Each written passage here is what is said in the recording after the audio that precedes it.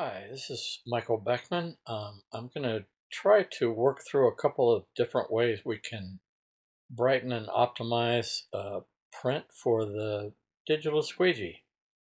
This is a graphic that I came up with, just kind of a stock image, and I put some type around it, and I figured I'd print this on a kind of a dark blue background. But here's the image. I added some type and just in white. And when I look at it, I think it could be a good bit brighter and more vibrant. So that's what we're going to try to do first. So the first thing I want to do is I want to just go to the channel I want to manipulate. And the simplest way, and one that Michelle did a video on just a few days ago that was really good,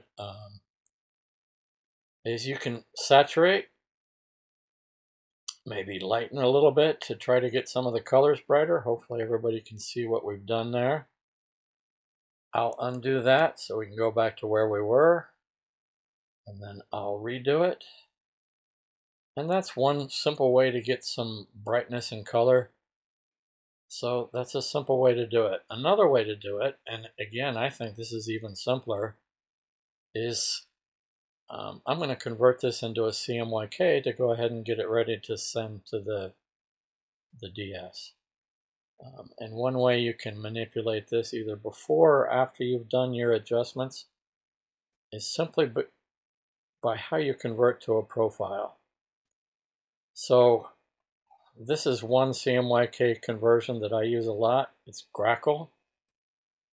All the experts in this kind of thing tell me that this has the widest gamut. I used to use this one a lot, the swap version.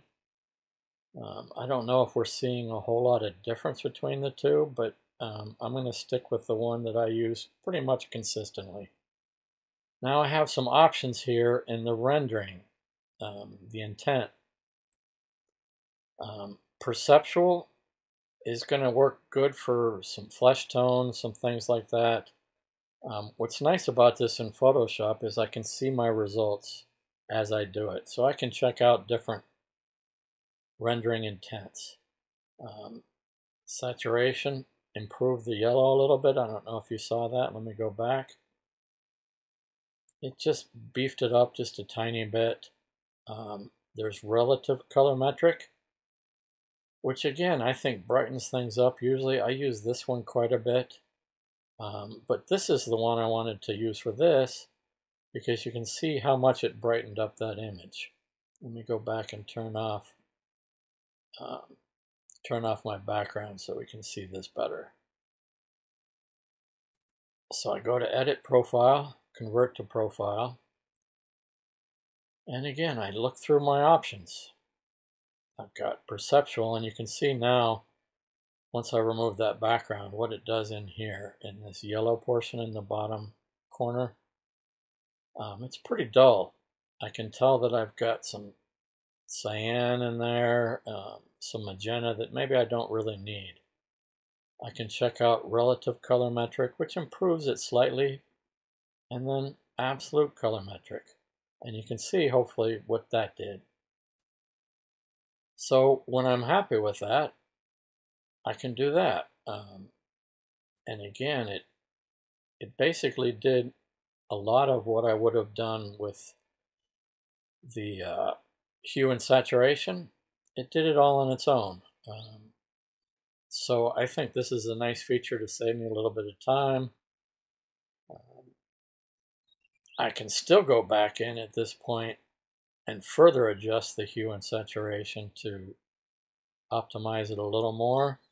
But now you can say I don't have to go nearly as far with it to get that color. Now look at my reds, my yellow, and my green. They're very strong, very saturated, and very clean. I've removed some of that muddiness that you might get where you've got maybe a little too much black or a little too much cyan in some of these areas that you don't want it. I can lighten it a little bit. I really don't think I need it on this one, so I'm just going to increase the saturation a little bit, and I'm going to call that done. So that's my CMYK. I'm ready to send this to the DS. I like to convert to CMYK myself so that I can see what I've got. So what I'm sending to the DS is pretty well set. The RIP is going to interpret this a little bit, but because I'm sending it as a CMYK, it doesn't have to do much in the way of interpretation. So I'm pretty secure in that this is what I'm going to get. I'm going to show you real quick a case where that might not work so well. This is another stock image. That conversion profile may not work quite as well because I have some white down here where I want to keep some light tones of cyan, maybe magenta, whatever it gives me, I kind of want to keep it. So if I use the convert to profile, I'm going to use Grackle again. If I do absolute colorimetric, I don't have a whole lot going on in this white area. If I use perceptual for this one, you can see I've picked up a little bit of tones in some of those white areas. So for this one, it may not work quite so well. I might use perceptual. It's kind of up to you, but I wanted to show you a case where maybe it didn't work quite so well.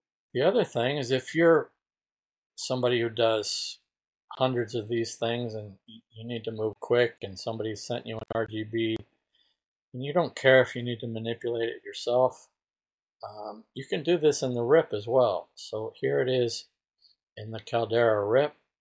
I save this as an RGB without the background. So I load that into my RIP and I go here. I'm going to use the RIP to convert it to CMYK rather than bother doing it myself. And you can see I have the same renderings here. I have perceptual, colorimetric with a black point conversion, and then saturation and absolute. So if I use absolute, just like I did in Photoshop, it's going to give me similar results. The disadvantage here is I don't really see it, but if I'm in a hurry, why not? So that's how I might brighten up the colors in the RIP if I don't want to convert it to CMYK myself. I might just do that. Call it done and hit print. So hopefully that shows you a couple of things you can do to brighten up and saturate an image without needing to do a lot of manipulation yourself.